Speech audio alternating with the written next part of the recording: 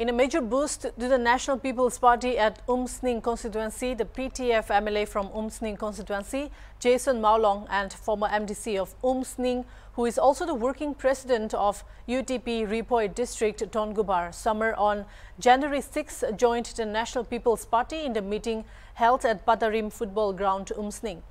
The MLA and the candidate of NPP party, Jason Maulong, along with the former MDC of Umsning, are being welcomed to the party by the NPP State President and NPP MB of Raja Sabha, Dr. W.R. Karluki.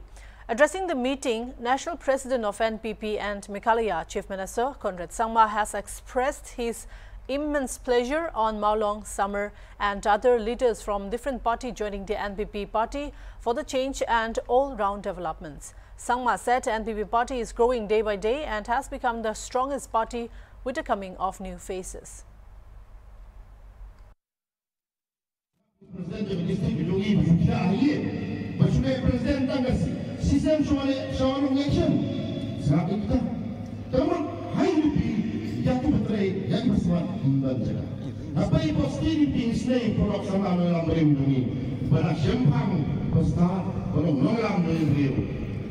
Hak berdiri unsur menjaga.